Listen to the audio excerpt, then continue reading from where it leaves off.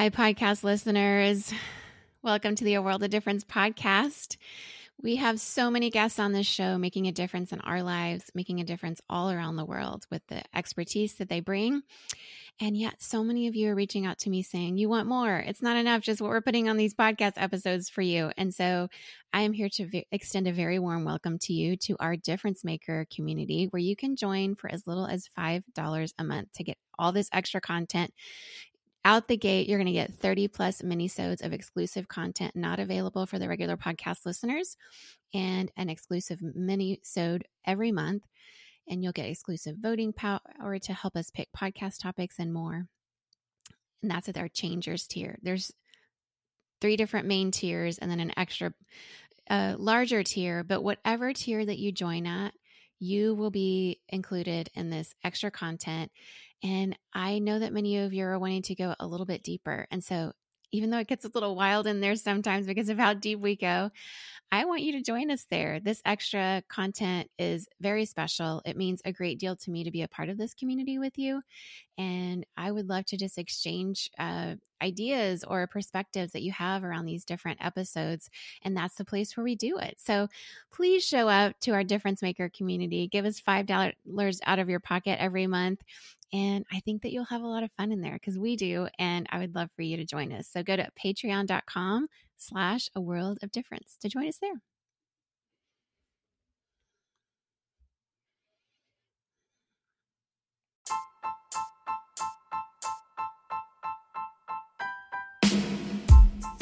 Welcome to the A World of Difference podcast. I'm your hostess, Lori Adams Brown, and you're listening to episode 32.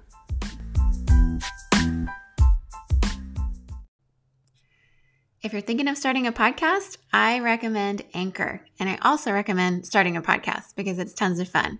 Anchor has been a great place for me getting started because it's free. They have creation tools that basically let you record and edit your podcast right from your phone or computer. They distribute it basically everywhere for you. And you've basically got all you need to make a podcast just right in one place. So go to the Anchor app or anchor.fm to get started.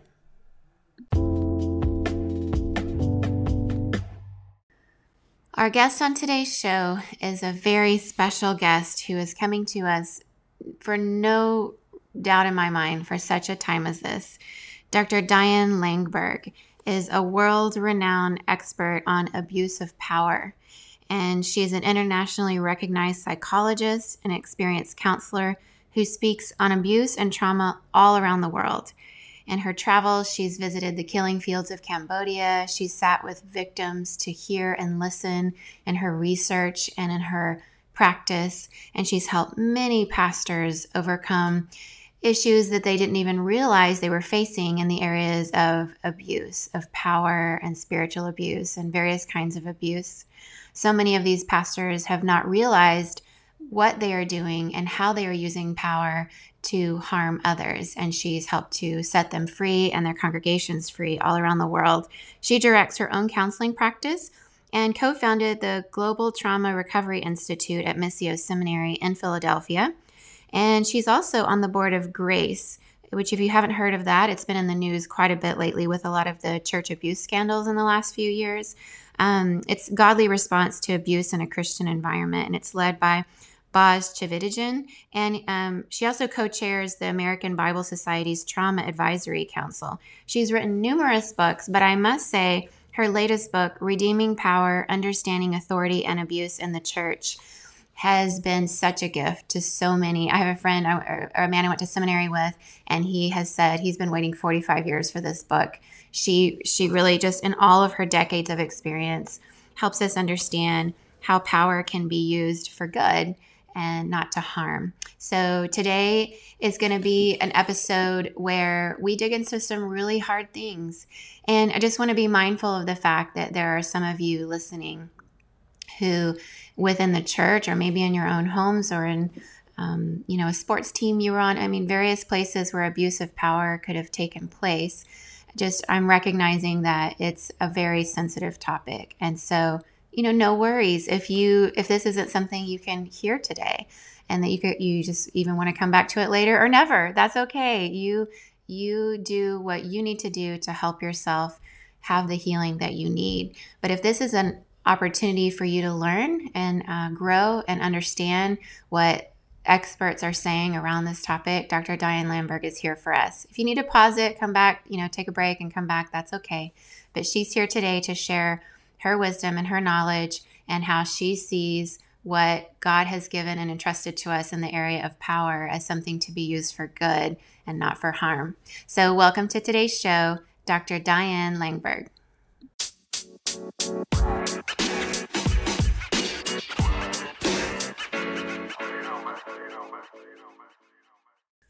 Hi, Dr. Langberg. Thanks for coming on the show today. You're welcome. I'm glad to be here. Well, I know who you are, and a lot of people I know who you are, because you are just an amazing person who's really dedicated your life to a lot of really important topics that you've researched and written about. But for my listeners who don't know who you are yet, why don't you just tell us about yourself, your background, your family, and the work that you do?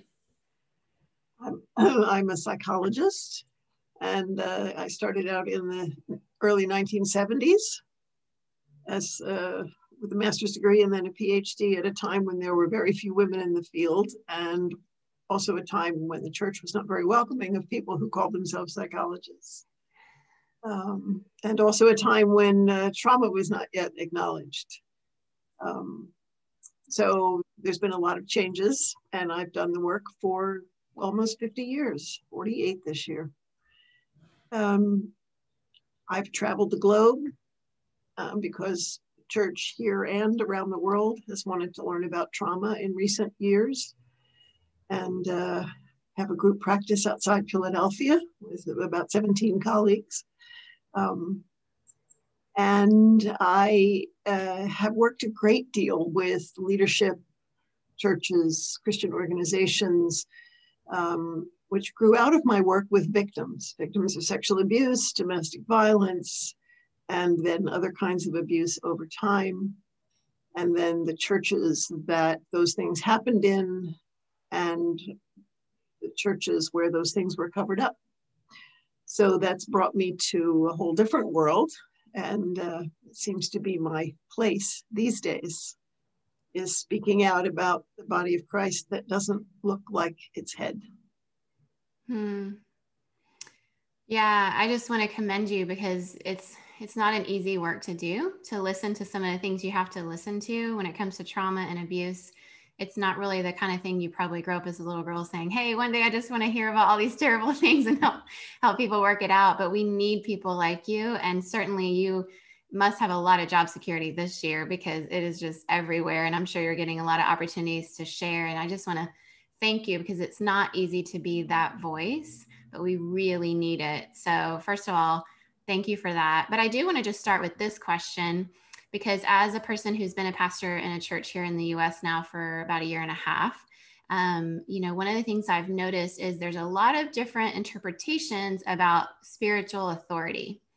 And I'd love for you to describe how spiritual authority can actually be misused by even well-meaning leaders who are actually end up causing harm to others. Yes, I mean, spiritual authority can be misused not just by well-meaning leaders, but well-meaning parents, well-meaning educators, all kinds of people in different positions who at times, sometimes on purpose and sometimes blind to themselves, use their authority to coerce, to manipulate, and use spiritual language in the doing of it, which is very confusing to the sheep and often shuts them up and makes them think that what's being demanded of them is actually righteous when it is not. And that goes all the way out on the extreme of the continuum, which I think most of us would be appalled by. So I've spent years working with abuse victims, and some of those have been women whose pastors have demanded sex from them and use spiritual language and spiritual authority to justify what they're doing. There's probably not too many people who would say that was okay. Yeah. But that continuum goes down to much more subtle things as well, which are easier to ignore or silence, cover up, and even to cover up in ourselves. You know, we don't see what we're doing clearly, though we might see it if it were more extreme. So it can be pretty rampant. And we fool ourselves and tell ourselves that what we're doing is for the good of the sheep.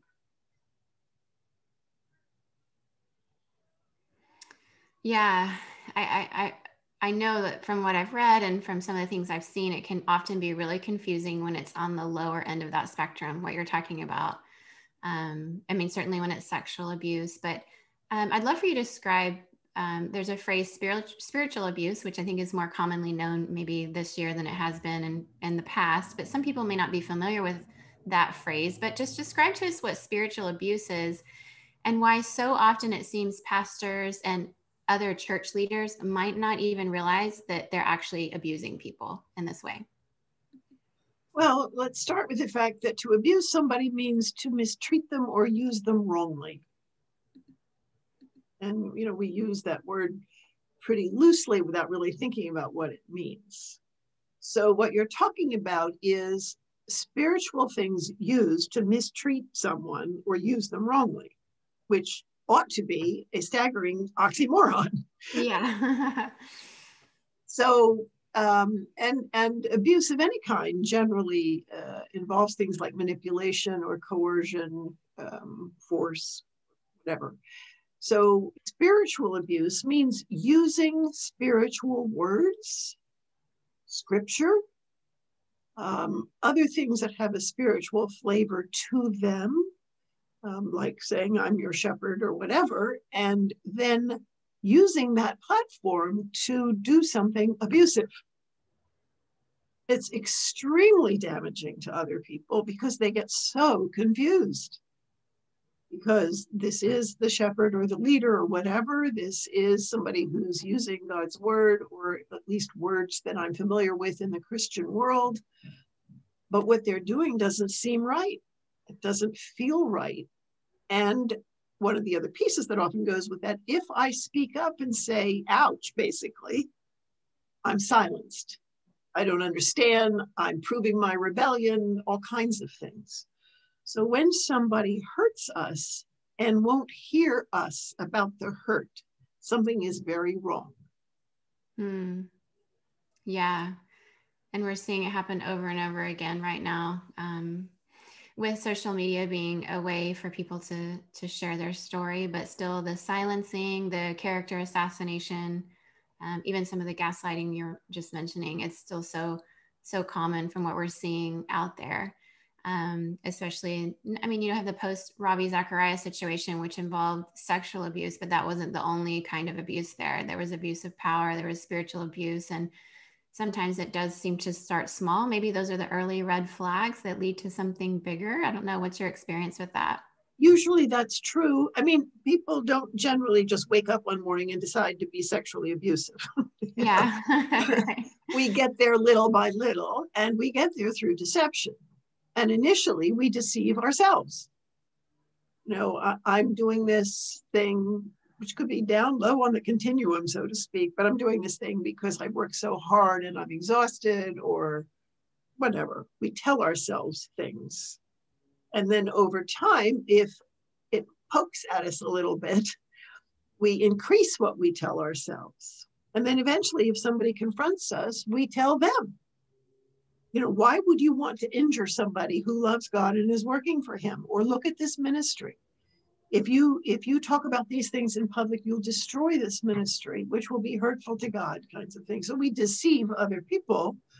And oftentimes people are invested in being deceived because they love their church or organization or circle or whatever they're in. They hear all the spiritual language and they want it to be true. They're longing for it. And so they choose to believe the lie. And then you end up eventually with systemic abuse, because if enough people do that, it just runs rampant through the whole system. And the system actually ends up supporting deception and abuse, sometimes for decades, until somebody comes along and says, enough, this is wrong, which is what Jesus did in the temple. You know, he went in and he cracked whips and turned tables over. He said, enough. This is the Father's house and it looks nothing like the Father. They didn't listen because he came back and did it a second time. And they didn't listen. And he wept. But he never went back. He never went back. Mm. So he has shown us that those things are in the house of God. And he has shown us that making a racket about it is actually godly, which usually somebody who's making a racket about it is told they're not godly, because we want to preserve the external church. We have a big church, we have a lot of people, it brings in people, we have great music, we have a lot of money. That's all evidence of God's blessing, which it's not. And if you do this, you're going to destroy God's house and his name, which you're not. He's the God of truth. But it's very confusing to many people. And they want it not to be true. Yeah, certainly. I mean, it goes on both sides, right? It's not just, you couldn't just blame one person in a system like that. You know, say, for example, it is maybe, in some cases, a lead pastor who's being spiritually abusive or abuse of power or something like that. And then there's the people around them, like you're saying, that they enjoy the fruits of this system. And so it almost takes two to tango, at least two, sometimes more. And that's where it's really hard for these who are being abused to come forward if they're going to be portrayed as not being godly, like you said, when in fact they're feeling compelled by the Holy Spirit to bring out the truth, even with grace and love, but still be attacked. But let's talk about power. I know that's a place you've camped out for a long time, and you've said, written a lot about it. Talk to us about, like, what is it about power that so often leads to the abuse of it? Well, it started in the beginning. If you go back to Eden, the enemy approached Eve with deception and an abuse of power. And, he said, I want to be like the Most High. I want to have the most power that there is. So he went in with God's words and twisted them a bit, and she followed him. Power like that is never satisfied. You're always afraid. You're always afraid somebody will find out you're a fraud or think you're a fraud. You're always afraid people will take it away from you. You're always afraid that the kingdom that you've built will fall. And so you want more power to protect yourself and your institution or whatever it is. Your place, your esteem, your reputation, all of those things. And it never satisfies. It was never meant to satisfy. It doesn't satisfy a soul. And so, and you certainly don't want anybody to know you're vulnerable in those positions or anything like that. And so we do everything we can, not only to protect our power, but to increase it, often out of fear, certainly out of arrogance as well. But there's fear in there. And it's never enough. It's never enough. Yeah, what you say rings so true. I mean, you're certainly the expert in terms of all the psychology of it and all the nuances there, but it all rings true because we've seen and known powerful people who are insatiable. And, even some very powerful men with lots of influence and money, getting close to them, sometimes they just seem like little fearful boys, and well, sometimes they are. Sometimes that's how they grew up, which is what makes them hungry for power. Those wounds have never been looked at or dealt with. I think somewhere in the book, I put down some questions for leaders to ask themselves, which involve their history and things like that. And so that damage, those wounds, and the vulnerability that they bring, there's no open door to go there because it's threatening and frightening. So yeah, if someone challenges that, then they can tend to really fight because it's so sure. Yeah, and I guess if it's in a church setting, right, it can leave a lot of victims in their wake. And when we're talking about, so in this series on my podcast, we're in a Women in the Church series, and just sociology is my background, and so we know that there is a social hierarchy when it comes to gender and race. Yes. and so white male pastors white middle-aged male pastors are kind of the norm, it seems. But the church is largely made up of women who do a lot of the work, maybe not with as much of the status or the authority or the salary, but so much of the work is done by women. And so often, we have these cases coming out with these, if we're talking about a pastor who's carried a womb since his childhood about power, and a woman tries to challenge that in any way, like there is an inequality there between the two of them. Yeah. And so that's where it's more than sinful. It's more systemic and a pattern that just continues. I want to press into this question. What is it about human psychology that makes it so difficult for, the people in the congregation, the congregants, or even maybe the staff to recognize that a pastor or another spiritual leader is actually, in fact, spiritually abusing those he should be shepherding or caring for? What is it that makes it for the masses in the church or the staff to not recognize this is happening? Well, I would think it's a very similar dynamic in a situation in a marriage where, let's say, a wife knows her husband is having affair after affair after affair, and she doesn't confront him. Because to do that is going to alter her life. So she lives with the lies and the pretense and the terrible wounding to her in order to preserve her situation, status, whatever. So we do the same thing in the church. If this is confronted and dealt with, number one, we're going to be in all the headlines today. And we're going to lose things. We're going to lose everything. And oftentimes the people in the first circle of leadership after the lead person is as invested in the system existing and the status they have as the person who's abusing the power there. And so, we've seen that with churches that have been exposed over the last years, that the group of elders did everything they could to keep it going and make it be okay. And we do that by telling ourselves that this is a good thing. A church is a good thing. We have new people coming in who really love this place. We're teaching people about God, whatever. We tell ourselves that those things outrank righteousness, truth, So as long as that's the case, and again, that's what they did in Jerusalem with the temple. Those things outrank righteousness. And part of the reason for that is also because human beings know that righteousness costs. I mean, Jesus did get crucified for his, right. So we are threatened by that. If I tell, we'll lose all of these good things. And everybody's worked so hard. And it's a blessing to people in all those things. And so we don't want to pay the cost that righteousness and truth would bring. I mean, that's essentially what happened with the Ravi Zacharias thing. It's knocked a global organization flat. Yeah, it has. And, we saw the same with Willow Creek, not just that church, but because that church was so influential as a global leadership summit and planning other churches. Many of the churches we have today are based on that particular model where the system was not healthy. Yes.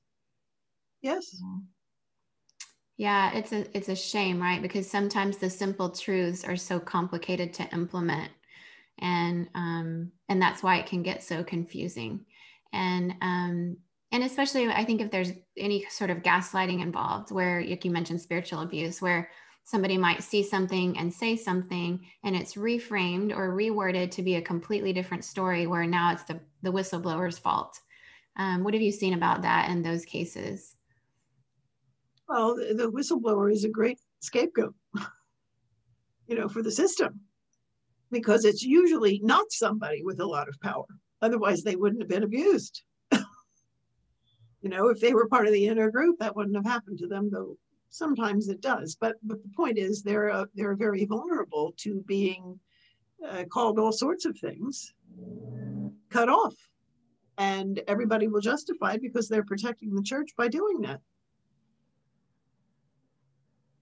There's a quote, which I can't quote exactly. I think it's somewhere in the book, but it's by Oswald Chambers, who basically says, nothing, not even the most powerful, can other than love and obedience to Christ should have priority.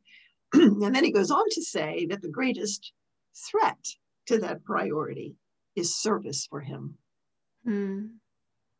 And we confuse our service with his glory and his priority and things like that. And so we preserve our service and its parts, its buildings, its meetings, its everything else, rather than preserve love and obedience to him, no matter the cost. Mm. That's what he calls us to. Yeah. It's a hard road to travel, right? Because, I heard someone say once, when they first, as a pastor, when they bought their first house, that they were told, well, now you're going to have trouble doing the right thing, because there's something about the financial piece, the stability. I mean, I live in Silicon Valley. We're in the most expensive housing in the whole United States. So to call anything out in a church here would be devastating, financially. And so there are huge prices to pay. And so I think that's why it's so hard. It's so hard to do the right thing. It is. Oh, it is. It's frightening. Yeah. And again, you go back to our Lord, who said, if it's possible, let this cup pass from me. Yeah. Yeah. But not our will, but his be done, right? It's a prayer we should pray every morning, every night, and all throughout the day, because there's always these temptations to do the right or the wrong thing. And we need God to help us, because how could we go forward making decisions that would cause such ramifications for us financially when we have, if you're parents and you have children, mouths to feed, and it seems like for the greater good, those choices are often the wrong ones, right? And they're happening all the time. But it's that year where people are, it's all the time. I'm sure in your work, you've seen it all the time, but it just feels like it's exponentially out there because of maybe social media or whatever. But for the church to be a witness to the world, if the conversation is, this church is doing so much good, look at all the baptisms, look at all the people coming to know Jesus, look at the impact in the community. And for you to say something would mean you would change an opportunity for the church to be a witness. But there is this element that being a witness to the world, when they already see these things in the news that we're doing, is to do the right thing and stand for righteousness, like you said. So what are your thoughts on that? Well, I think we are generally fearful of taking that step because of the risks involved and the damage that will be done. But I think that we forget that, number one, the damage is already done. It's like cancer, and you see a lump on your back, or somebody tells you there's one, but it's going to completely do stuff to your life if you go get it looked at and have to have something done.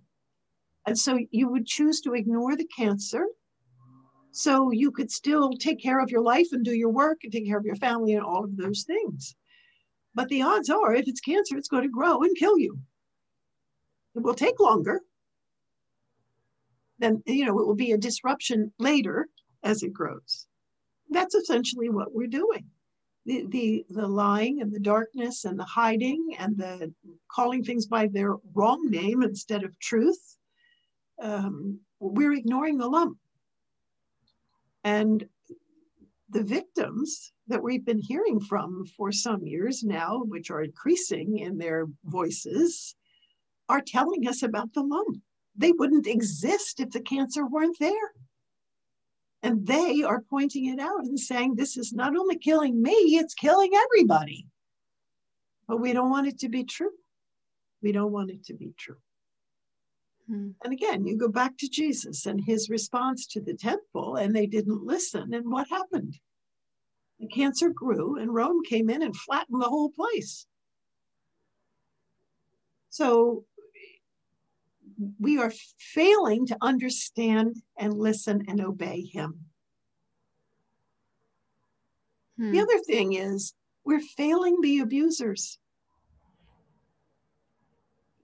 If they have cancer already, You can see the growth. You can see the fruit of it by the way they treat people, by the way they completely, I don't know, if somebody's abused 10 women or whatever it is. We're not loving them. The best thing that we can do for them is turn the light on so that they can see, hopefully, and invite them to see and hear, because they're killing themselves spiritually if they haven't done it already. We're not loving them. We're using them to protect the system. And we're leaving them in their deception and their darkness and the damage to themselves and to everybody around them. This looks nothing like our Lord. Nothing. Yeah.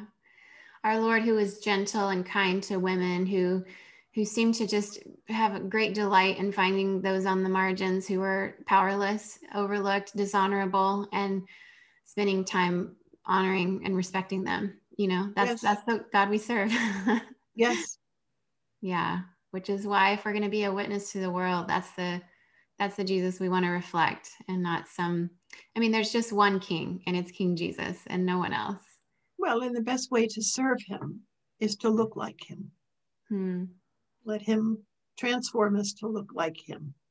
I mean, he's the Word made flesh, and he came in the flesh so we would understand the Father.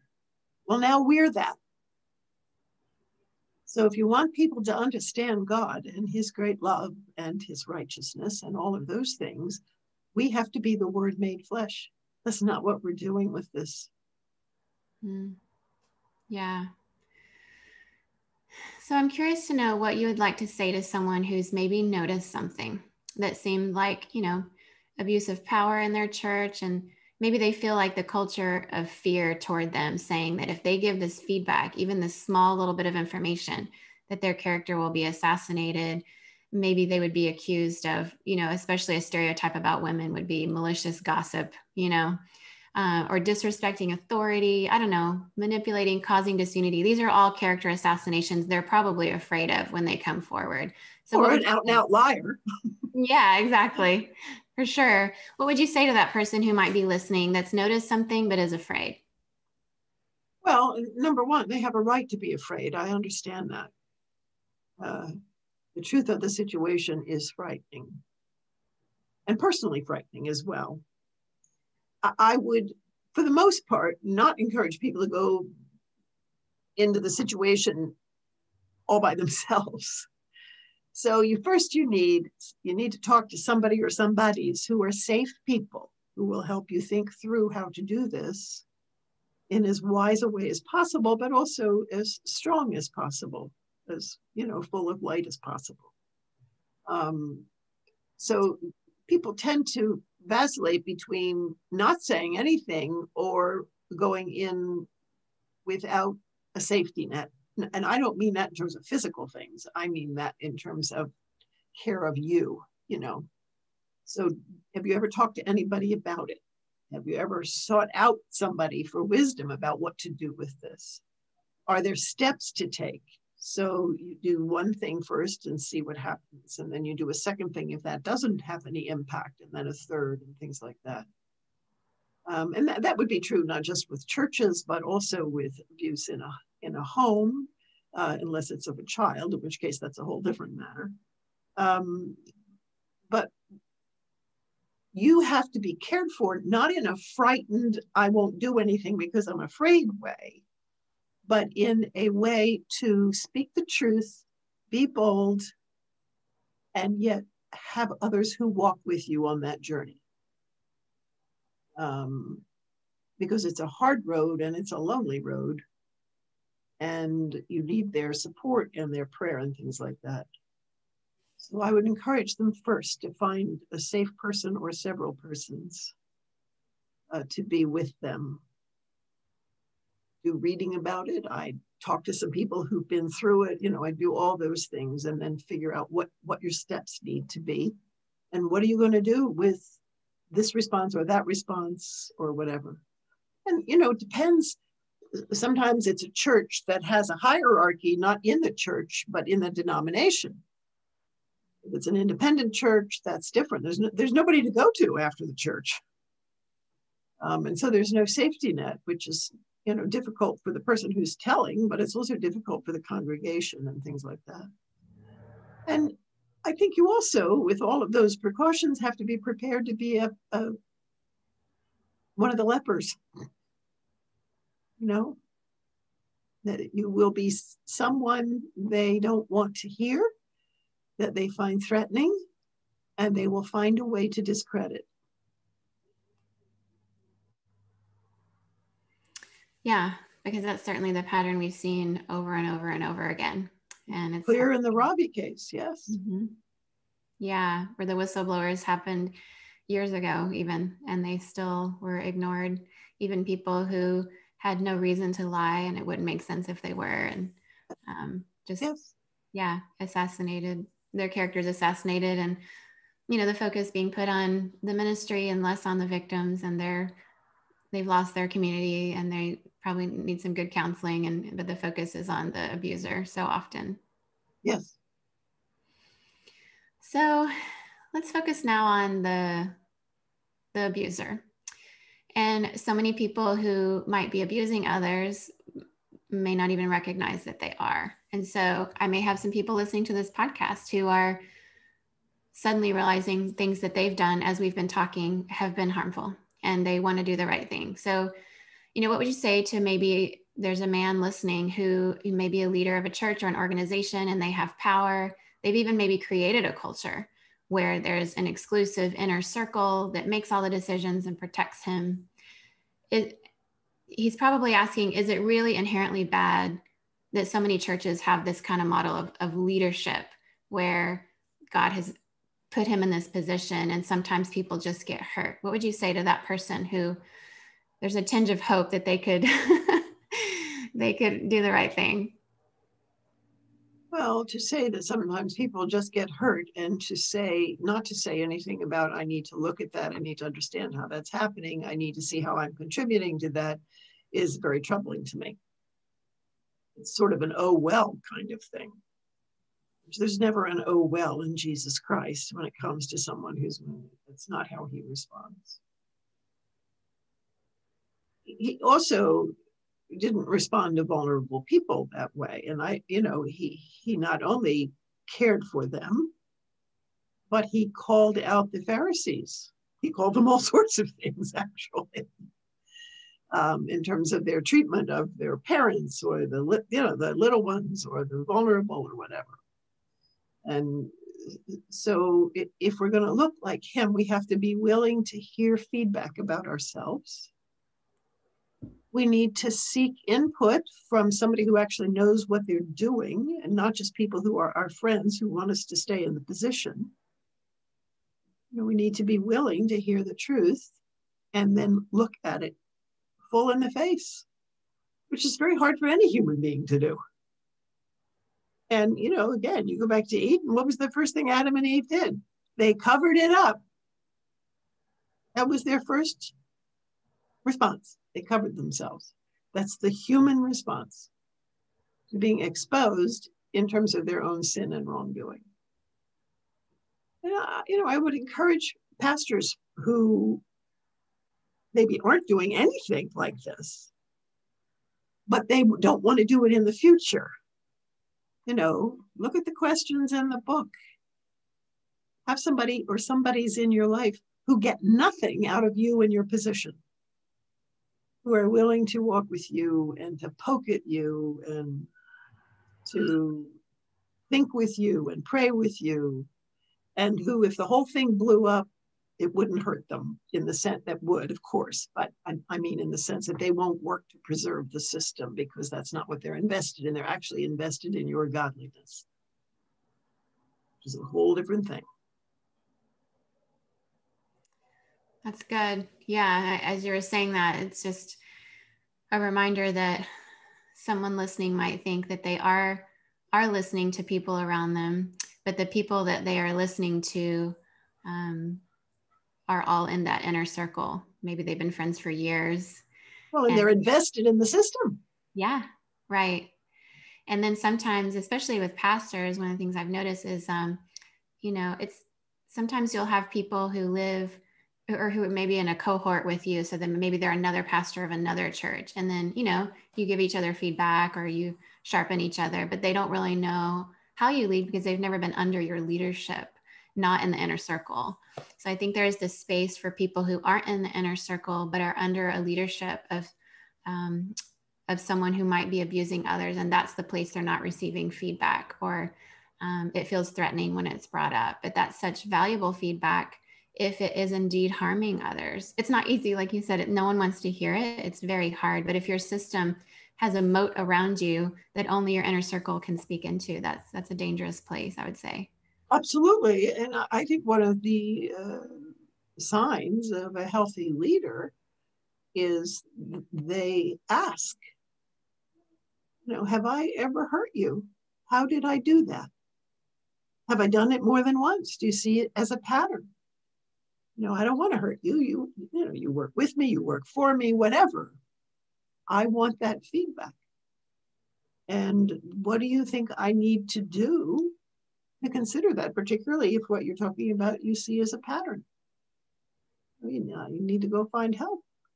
So I don't think, whether it's the secretary of the church or, the choir leader or a youth, those people wouldn't feel free to answer that question. No. They'd be terrified that they'd lose their job. Mm-hmm. So there has to be something in the system that allows for that, with perhaps someone else in the room. But, I want to know how I impact you, for good or ill, for my sake, so I can learn. Yeah. I mean, most humans don't ask anybody that. It's so this true. Is not just about pastors or leaders. No. We really don't want to know.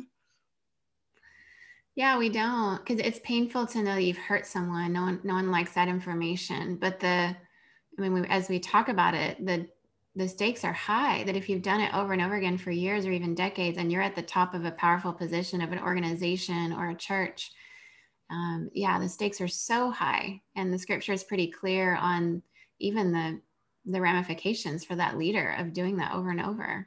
Yeah.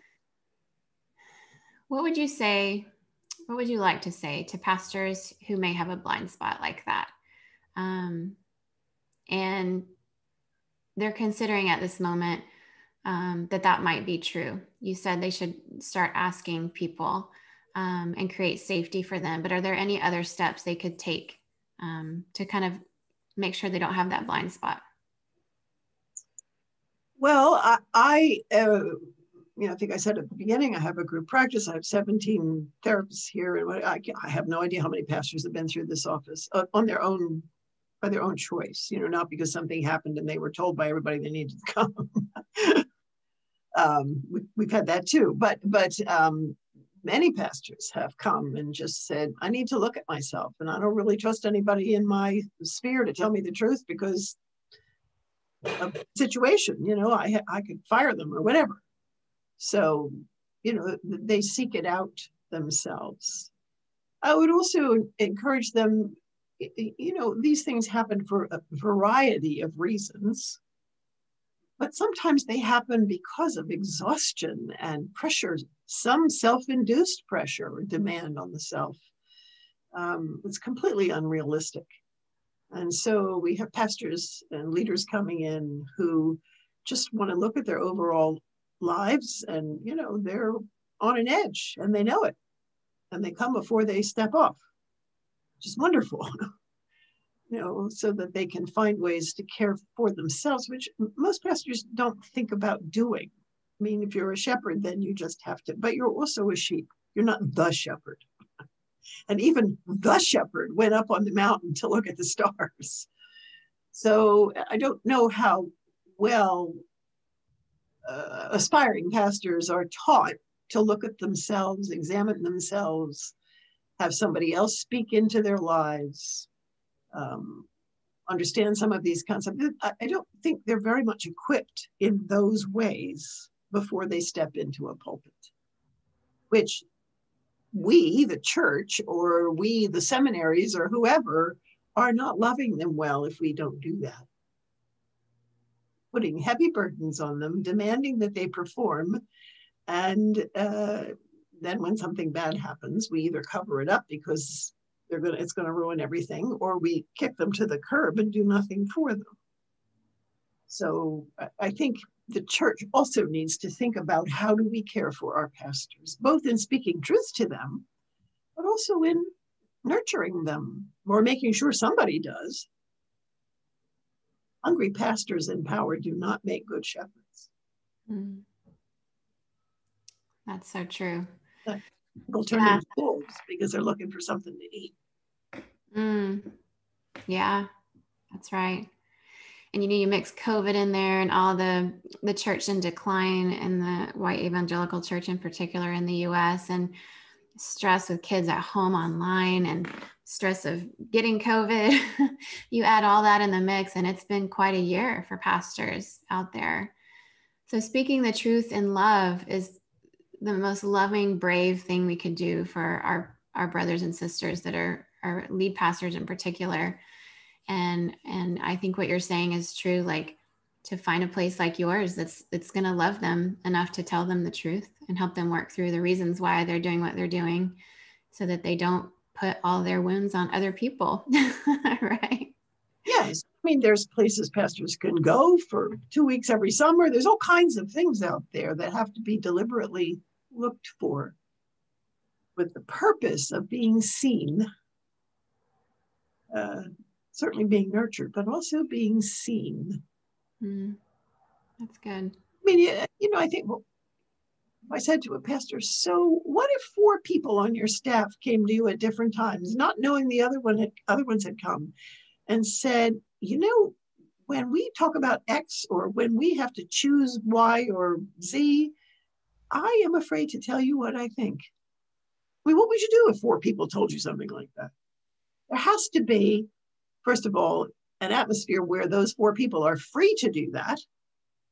And then there has to be a response that says, wow, I didn't think it was like that, but I guess I am, and I need to look at it. Even if it's one person, they need to look at it. But that system is not alive and well in the church. Yeah, exactly. Scott McKnight talks a bit about that, and Laura Barringer in their book, A Church Called Tove, the Power by Fear culture. And it's so opposite of Jesus.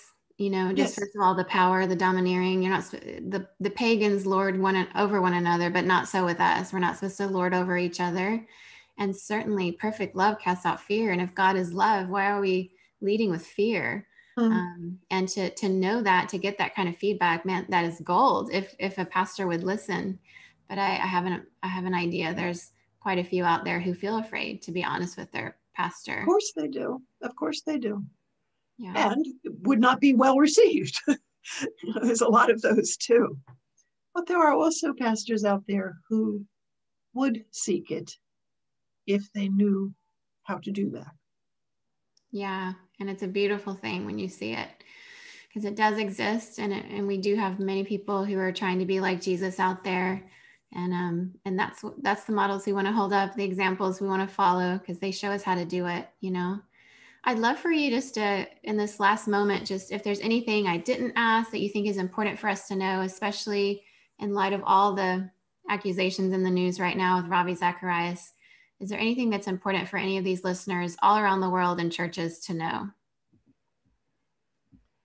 Well, I guess there's more than one thing, because that's why I wrote a book. Yeah, for sure. Write a book, everyone. I guess what I would say is, I've done this work with abuse and power and all that for, again, almost 50 years.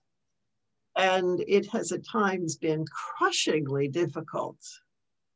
And I have told God I quit more than once. Obviously, I didn't, and he didn't listen. He did listen, but, and so I do have some understanding of the pain of it and the weight of it. But I would encourage, whether it's victims who in many ways have become a prophetic voice to the church. Yeah. Nobody thinks about it that way, really, because we hold prophets up, and, the guy in the pulpit is the prophet.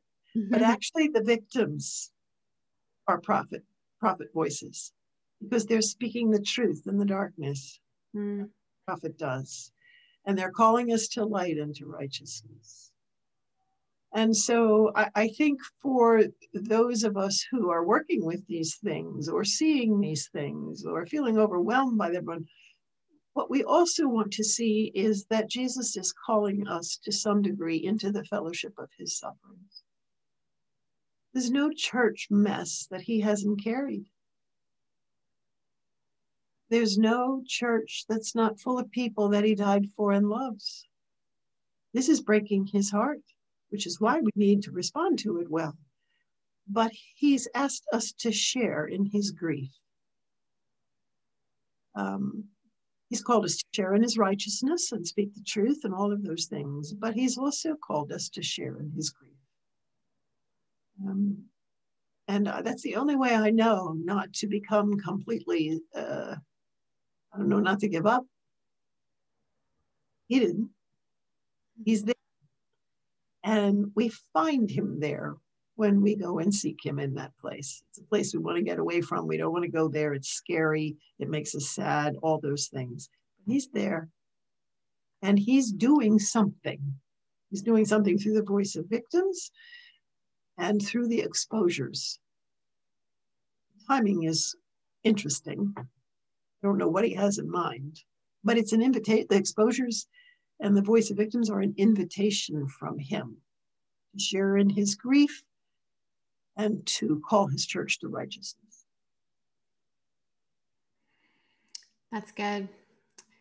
Yeah, God cares about the church more than we do. The bride of Christ is precious and God will purify, and it is an invitation for us right now to not settle for what we have, but to position ourselves for this generation and for the generations to come, our kids, our grandkids, our great grandkids, so that they can inherit better systems. We just have to get better systems that allow victims to be prophetic and be celebrated and not just tolerated or condemned. Yes. Yeah. Well, if there's someone listening that wants to find your writing and your resources, maybe a pastor who would like to do an intensive counseling to work on their blind spot, how can people find you? The easiest way is through my website, which is just my name, DianeLangberg.com. There's all kinds of videos on there speaking about these issues. The books are on there. There's a blog that I don't get too often on there. And there's also a way to access by email the office. Well, thank you, Dr. Langberg. You've just been so full of good information for us today. It really is hard to talk about these topics, but if we just ignore them, they're not going to go away. Just like you said, if there's they'll get bigger. They'll get bigger. If there's a cancer, we need to know, and it's our work to do the right thing. And it's not easy, but as you said, God dwells in a special way in that kind of suffering and in that kind of purification. And I've certainly experienced that myself, and many times in life, in lots of suffering. My husband and I worked in Indonesia and the tsunami relief that hit the area we were living in 2004, and learned a lot about trauma. I translated for a trauma counselor, and I just learned that God really dwells in a special way when you've been hurt in serious ways. And so I hope that people learn that from your writing and from your work, is that it's not the absence of God, the suffering, that God is certainly there. So thank you for reminding us of that today. You're welcome. All right. Take care. You too. Thanks for having me. You're welcome. Bye-bye. Bye. Well, this was really heavy. It was even heavy for me in the interview. And as I hear her speak and I hear her describe this fellowship of suffering, listening to those who have been hurt, and just could not stop myself from recognizing the Holy Spirit so present even in this interview, and this woman who just calls me to follow Jesus in a deeper way, whose life really shows me what it means to love like Jesus and listen like Jesus and be curious and care as Jesus did, and not to ever put anyone on a pedestal that belongs to Jesus. There's, truly only one King. And I'm going to just read a quote from her book, Redeeming Power, Understanding Authority and Abuse in the Church, where she talks about the power of personhood. And she says, first, to be human is to have a voice. The voice of God spoke everything into existence. To be created in his image is to have a self, to have a voice and creative expression. Abuse of power silences that self and the words, feelings, thoughts, and choices of the victim. Their desires are disregarded and irrelevant. Abuse of any kind is always damaging to the image of God in humans. The self is shattered, fractured, and silenced, and cannot speak who it is into the world.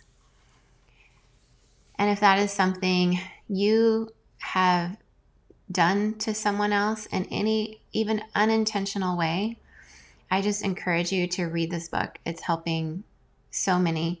A lot of books are written for victims of abuse to help them process the trauma and the healing, and that is certainly a huge need and an increasing need.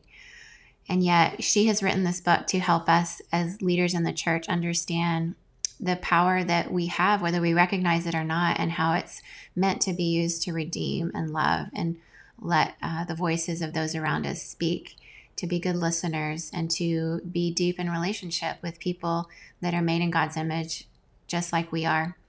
We're all fallible human beings. We're capable of both good and evil, both together in the same person.